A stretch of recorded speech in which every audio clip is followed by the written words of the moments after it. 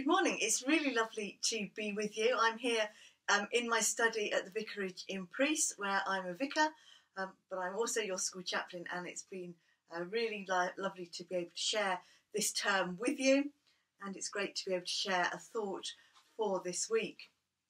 We're in this season of Advent in church, a time of waiting, a time of preparation as we get ready for Christmas, and we have an Advent wreath in church. This is mine from home, and each week we light a different candle on the Advent wreath, and then on Christmas Day we light the white candle in the centre as we celebrate the birth of Jesus. So today, as we're in the first week of Advent, we're going to light the candle which we lit on Sunday on the 29th of November, so the first candle of Advent.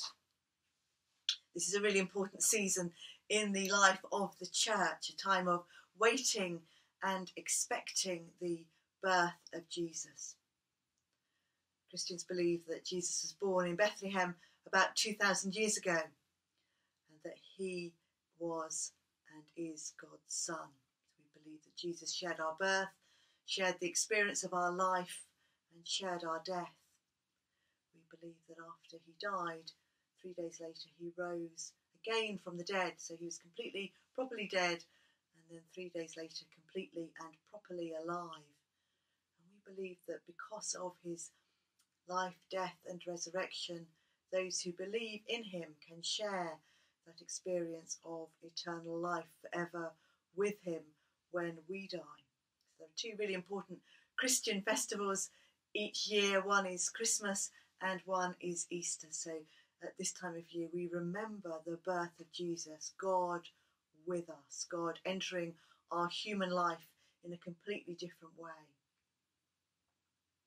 Bethlehem, as you probably know, is a real place in the occupied territories of Palestine on the West Bank. I've had the opportunity on many occasions to go and visit, and I've got some good friends who live there. And we may be complaining in this country a little bit that we can't celebrate Christmas as we would like to, but life for the people of Bethlehem is also very challenging and very difficult.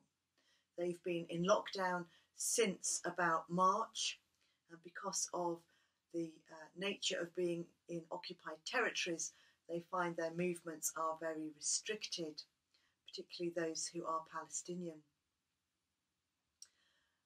They rely virtually entirely on tourism for their industry, and so with the pandemic and with lockdown and with the end of that tourism for this year, things are very, very difficult for them, and the streets are very quiet and the tourist places are deserted.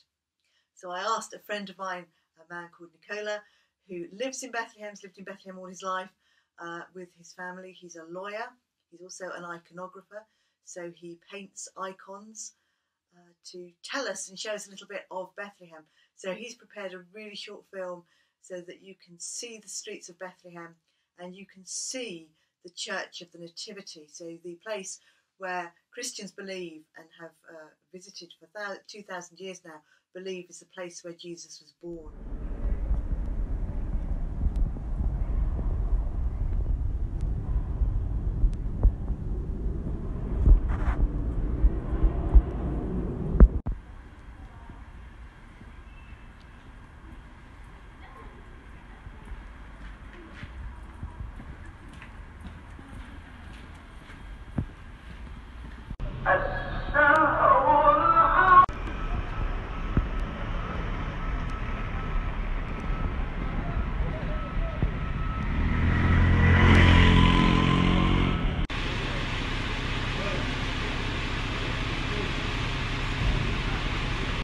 Hello, my name is Nicola Juha from Bethlehem. I'm a Christian Palestinian lawyer and iconographer. I am living here since I was born. As Palestinian Christians, we are 1% of the Palestinian population. We have faced many difficulties and circumstances. That's why many of us has immigrated to other countries. But now we are living under the occupation, and with this year we had the pandemic disease. So I believe in the story of the Bible, when Jesus was born, there was also many circumstances that he faced, and he had to escape to Egypt. Then he came back to his country because Herodes killed about 2,000 children. So then I would like to pray for my country and for all the world for this disease to disappear, because you can see Bethlehem, how it's affected very badly with the shut down stores, because the economy of Bethlehem, the tourism has closed. So you can see this, and please pray for Bethlehem, pray for the Christians in Palestine, as I'd like to pray for you and light a candle for each of you when the Nativity Church is open. Thank you.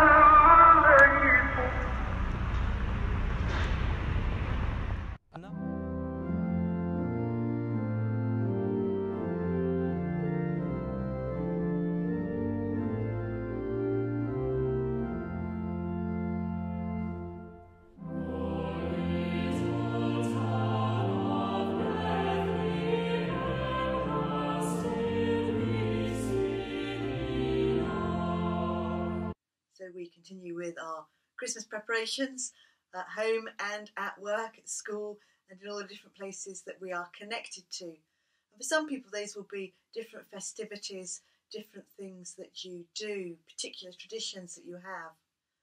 Perhaps you dread Christmas, perhaps it's not a happy or an easy time in your family.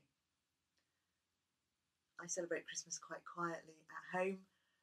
For me, it's very much a spiritual journey, a journey to Christmas Day, a journey when we greet Christ and let him be born in our lives again as we are about to start a new year, remembering that he journeys with us and shares all the ups and downs that will come along. I'll be remembering my friends in Bethlehem. I'll be remembering those who are really restricted because of this pandemic.